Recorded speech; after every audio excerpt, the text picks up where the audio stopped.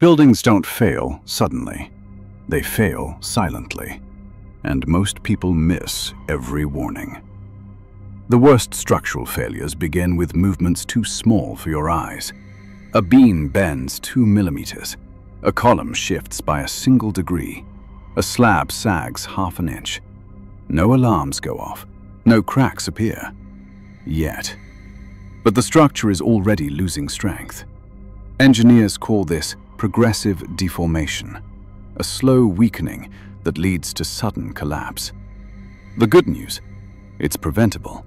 Laser leveling, crack monitoring, and thermal movement sensors detect these micro-failures early. When caught in time, you save millions and avoid disaster entirely. Follow so you don't miss episode 2 tomorrow.